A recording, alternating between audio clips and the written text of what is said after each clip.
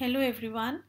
In this video, I am going to share with you about a normal distribution table construction PDF and its graphical representation using Excel. But before that, we need to first find out a data. If data is not available with us, we can work on the random generated data with the help of Excel. So for that, we can click on the data tab, and under the data tab, we can see this data analysis. Let's say if this add-in is not available, it can be installed. So first I will share for the Mac. Under Mac, you can click on the tools on the top bar, and in that tools we can see this Excel add-ins. When you click on it, you can get an add-ins available, which is analysis tool pack is required for it, so this must be selected. Solver add-in, we don't use it for the time being, but if you want to select, you can select it. It is required for the calculation work. So when you click on OK, it will be installed. And if you are using Windows, for that what you need to do is, if this data analysis is not available under the data tab, you can click on the file top left, and when you click file, you can see at the end an options tab. If options is not available, you can see the more. When you click on more, then options will be available. So select the options.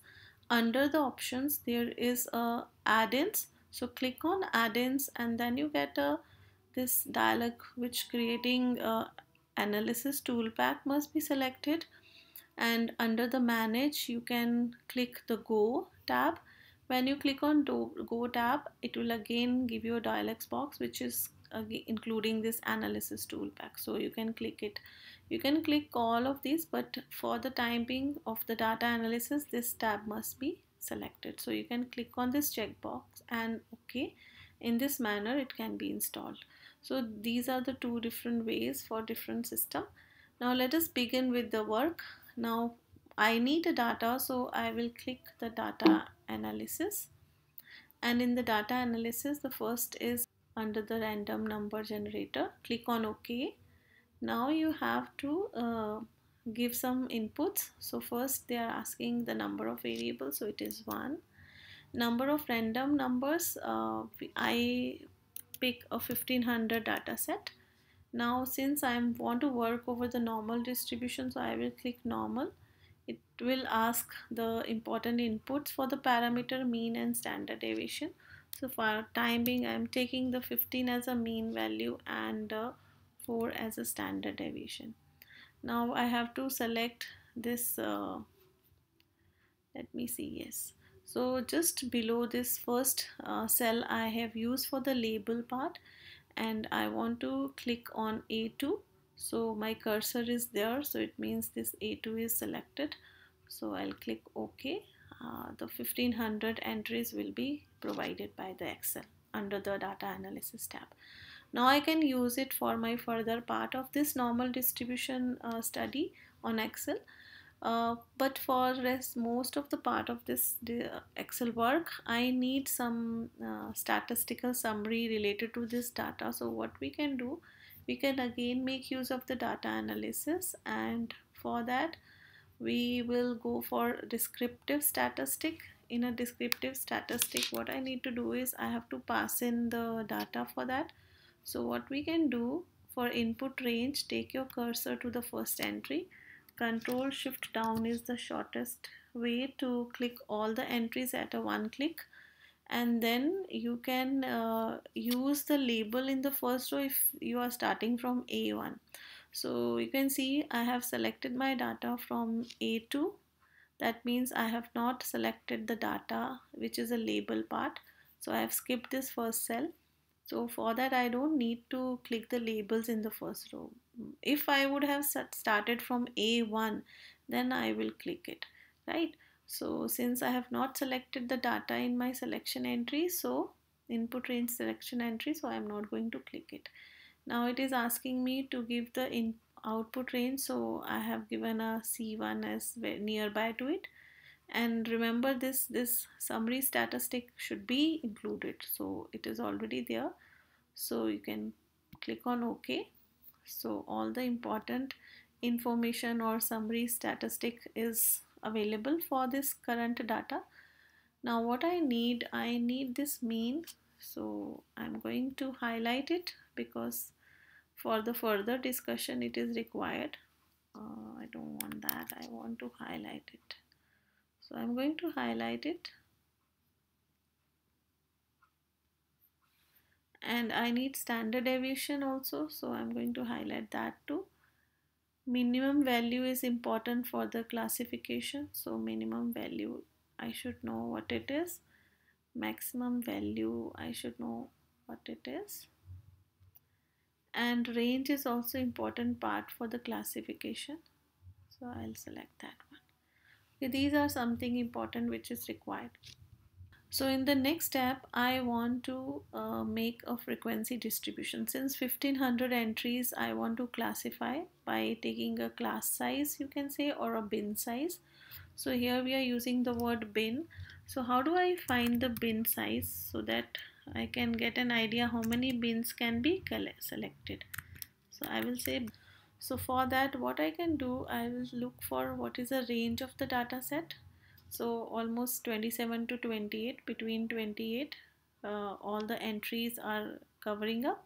So if I say maximum of the 20 bins I can create, so accordingly it has given me that create a bin size of 1.39 or 1.4. So I think the more appropriate selection would be, I'm going to take 1.5 here because 1.5 is a wise decision. So I will begin with my bin because I have to pass this information to the Excel for my next task. So I should know what should be my first entry of the bin. We can see that 1.2 something is my first minimum entry, so it should fall over something. So what I can do is I am going to start my first entry as a 1.5, because if I take 1.5, 1.2 is less than it, so it will fall in it. So 1.5 is my first value, and since bin size are selected as 1.5, that means next value will be 1.5 plus 1.5, which is 3. Now I think two entries are enough to give idea to the Excel to provide me all the bins which should contain this last entry, maximum entry 29. So it means my last bin must be 30 or 30 plus. So if I drag it till I get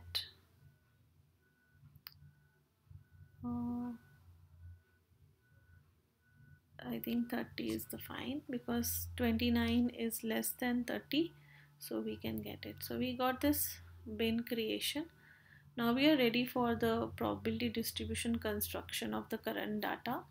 For that we will again go for the data and data analysis, and here we can click on the histogram. So when we click on the histogram, so let me just select it once again. So it is asking me to give the input range. So I'm my input range, I am again without label, I will select Control Shift down, and it is asking me the second input for the bin range. So we have already created a bin, we just have to pass it. So I'm going to click my first entry, Control Shift down, and now where do I want my output range? So just next to the bin. So I took my cursor to the G1. Now I think everything is available. Click on OK. So you can see that the frequency distribution is created. So if you want, you don't need the last one. What we can do is to check the total number of entries. We can take a sum for all the frequencies. So pass the frequency entry, Control Shift down, enter. So we can see the total sum is 1500. Now what we need to do is these bin is the mid value of any class interval containing all the data. What we can do, we want a PDF, so I can do it in the next tab, but I'll prefer to make a column in between.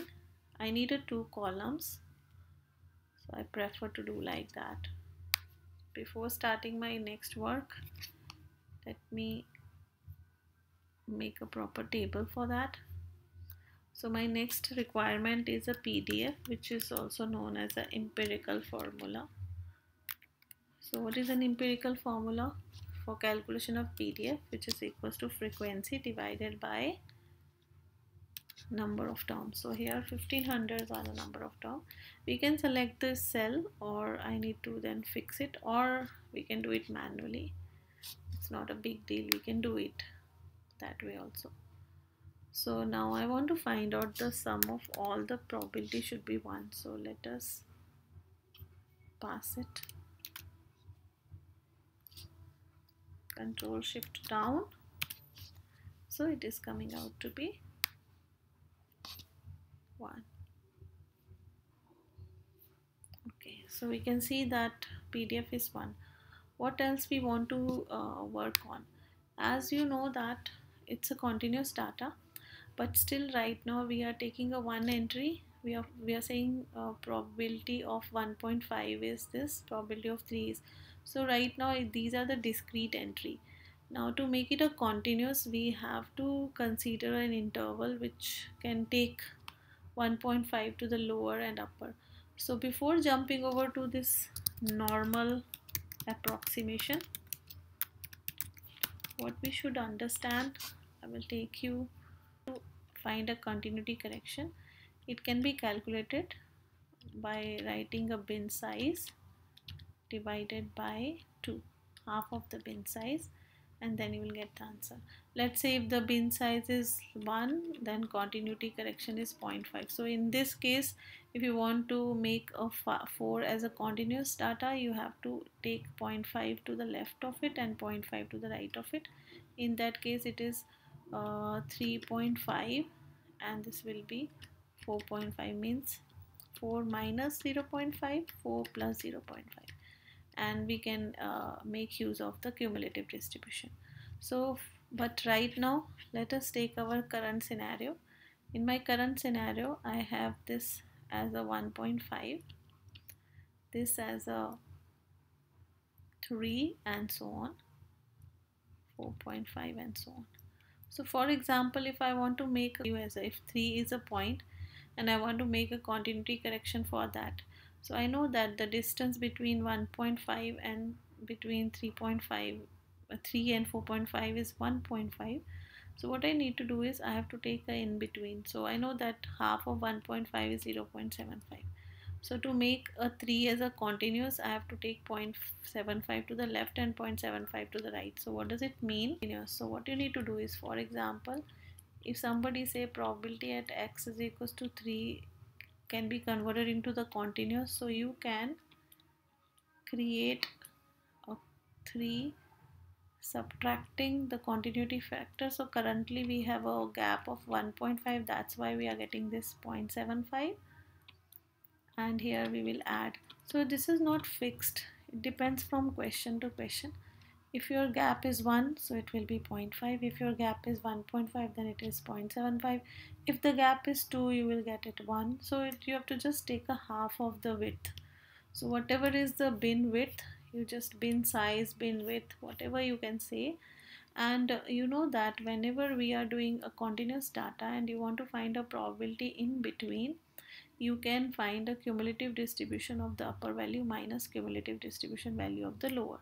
So it means if I want to find out the probability of this is via empirical rule you are getting from the previous page. And if you want to make it a continuous, you need to find out the probability of x, which is less than 3 plus minus probability of x 3 minus this continuity correction, and in this manner it can be calculated. So let's say if I want to apply this formula over my first cell, so what I need to do is I will use the normal distribution function. In the normal distribution function, I need to give the input of x, mean, standard deviation, and cumulative. So my bin for this cell is 1.5, and since we need to apply this logic, I need to apply this logic that if this is my discrete data, I will find the upper value by adding the continuity factor to it minus the lower value. So same logic is being applied here. So I will add the continuity correction, which is half of the 1.5, 0.75, comma, I have to pass the mean value, so it is mean fixed for all the data, standard deviation, and since we are taking a cumulative distribution, so we can put the true value here. Before I take the same formula and use a minus with 0.75, we should first fix the mean and standard deviation, and the shortcut key for this is function plus F4. So we need to put a dollar sign because in all the cells we have to pass this formula. So we should freeze the mean and standard deviation. Now we have to subtract the value lower to this 1.5. So I'll copy it, subtract, but this we have to add it. Now you can see this carefully. This is a command for the this bin. Upper value I need to 0.5. Point is missing here. Point. So 0.75 add same mean, same standard deviation, true. Point minus 75 subtract. So in this manner we will get a approximated PDF at a point 1.5. Means this PDF is at a point, and this PDF is for the interval. Which interval? Which is from minus to 1.5 to plus to 1.5, and that is more approximated. So when we will pass this formula to rest of the bin entries, we will get it. And if we want to see that what is the total sum for the probability, it is approximately very close to 1.99. Now we are observing that we calculated one discrete based empirical rule based PDF and one is approximated. And if we want to see the graphical presentation to get a more clarity, go to insert.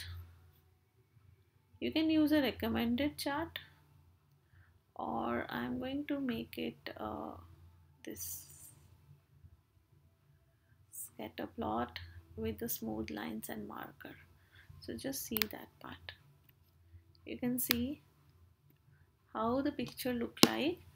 This orange color graph is for the approximated one, and this blue one is for the empirical rule based probability distribution. And you can see that more you are converting into a continuous data, it will be more smoother, more better. And you can see that from here the maximum value at the mean. We can see that this normal approximation will convert the data into more bell-shaped, more symmetric. So I hope you got an idea. Thank you so much for watching.